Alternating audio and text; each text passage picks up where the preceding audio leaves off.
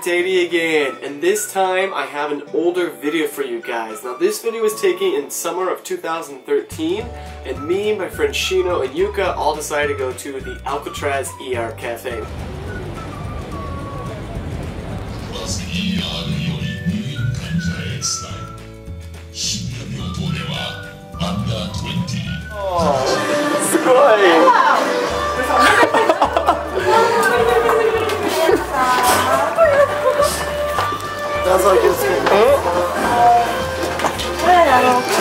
So the menu had some of the craziest drinks I think I've ever seen. They had one that had a dildo literally put inside it. That's what they used to stir it. I actually ended up ordering that for my friend Yuka. She was not too happy about that. There was also another one where you had to drink out of a baby bottle, beakers, and lots of these other crazy and weird things. Now the price for this bar was a little bit pricey per drink.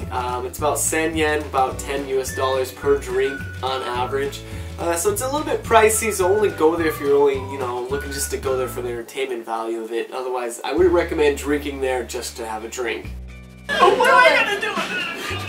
Just Kong. Oh, f it. Whatever.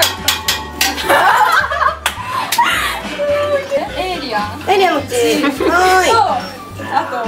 This one? No, yeah. Ah. You wanna this one? Oh god. 3, 2,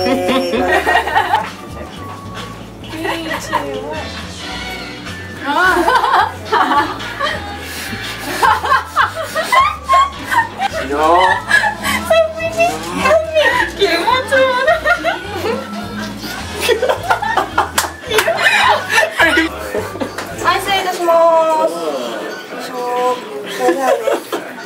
発してないんですね。はい、発表してないんですけど、多分どれか前だったら爆発しちゃうんですよ。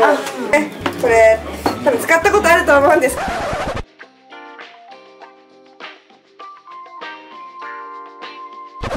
けど、これマドラーですから、これね、マドラーですから。そう。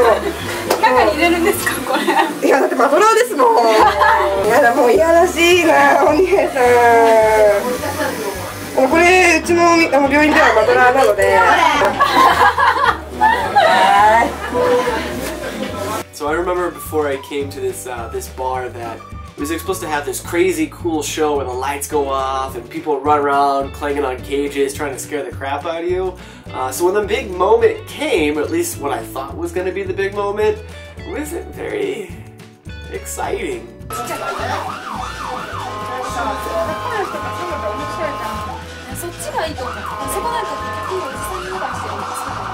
So one of the cool drinks we got was this weird little beaker drink where you had to use syringes to literally suck up the liquid and take shots with.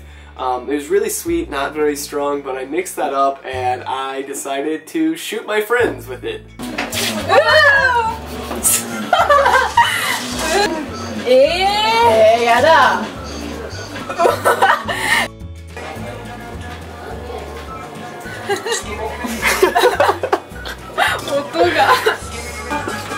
Different count?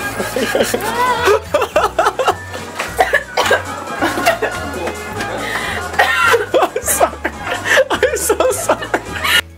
But don't worry, they tag teamed me back. Wait.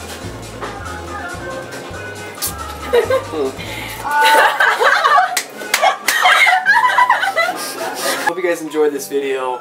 I hope that maybe if you ever come to Tokyo, you too can try Alcatraz ER.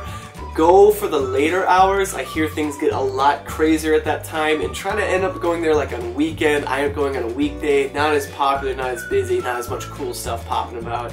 Now down in the comments below, go ahead and why don't you guys tell me what's some of the bars or izakayas or themed restaurants or even like otaku paradise places that you guys want to go in Tokyo, and maybe in the future I'll go there and try to make a video for you guys. That's all I got for this video.